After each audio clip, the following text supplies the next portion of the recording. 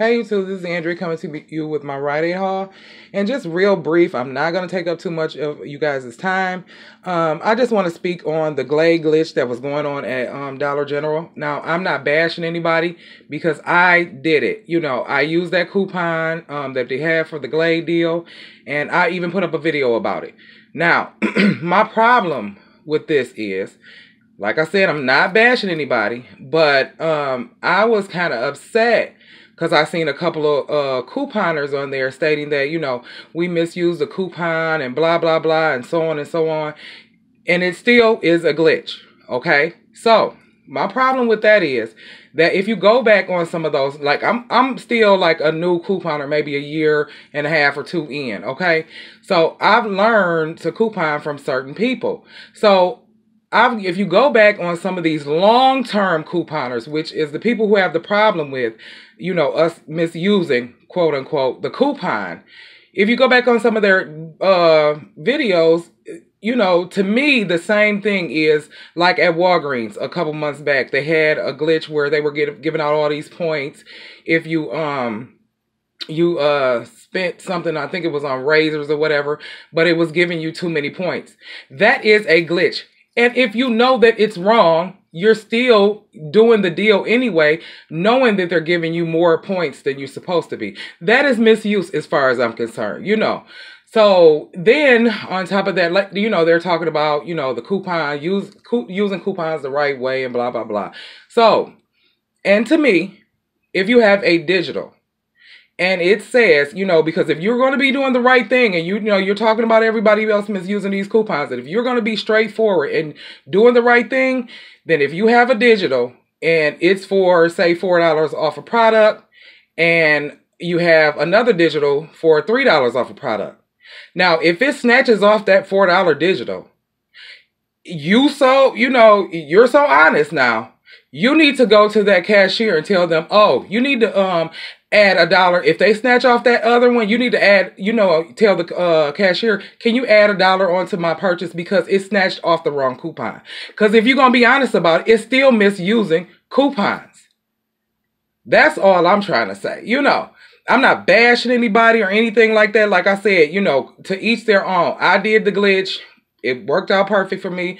Some people have a problem with that. I just didn't have a problem with it because if it worked, it worked. If it didn't, it didn't. Now, to me, it's like calling the pot calling the kettle black, you know, because it was a lot of deals that people done did, you know, even like that, because I've used that coupon, the Neutrogena coupon. It nowhere on there does it say Neutrogena wipes. It said makeup, but you've seen a lot of people, you know, long-term couponers that has the same problem with it. Long-term couponers that use that same $4 Neutrogena coupon. Now, I have a problem with that when you guys are bashing the people who use, you know, the Glade deal. It's been plenty of glitches, you know, and people have used them and went to do the deal. So, you know, to me, just, you know, don't bash the people who got the deal. You know what I'm saying? And to me, it's like, because you guys didn't get it fast enough or something like that. I don't know what it was, but I just feel like, you know, you shouldn't talk about other people if you really, you know, you've done it in the past or whatever, however it worked out. You know, you really shouldn't talk about other people or put them down because in all sense, any kind of glitch deal or anything that's giving you more than you're supposed to have is misuse and it's fraudulent. That's all I got to say. But anyway, let me dive right in to my Rite haul. Now, this week, it's not the baby Cetaphil. It's Cetaphil, period. When you buy 2 at Rite, you will receive, let me see if I can clear that up for you guys. You will receive 400 points. I don't know why, there it is. You will receive 400 points. So, now, I was trying to get the cheapest thing because it does not exclude baby products and it does not exclude the wipes. So the baby products is priced at $6.99. So it's buy one, get one 50% off. And so one of them rang up at $6.49, and then the other one rang up at $3.24. And the wipes were $7.49, and then the other one rang up at, I think, $3.74. Okay. So I picked all 4 of those up. I used up 2 of the $7 off of 2 coupons that was on coupons.com. I don't know if they're still available. They were yesterday. So it took $7 off both, sets of 2. So you will receive back $4 per set of 2 for I'm sorry, guys, for the Cetaphil. So I got $8 back for that. Then I had I seen in the paper that they had these right here.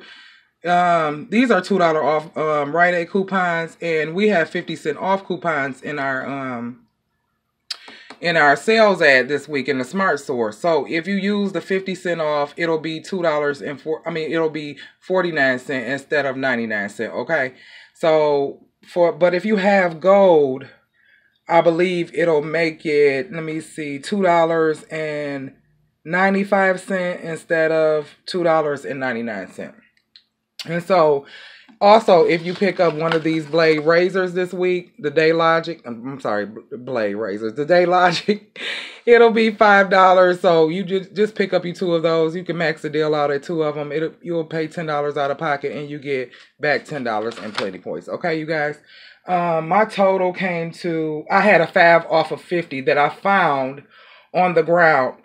And lately, because like it happens sometime, lately you'll see a number attached to it. If it's a number attached to it, then that means you can't use it.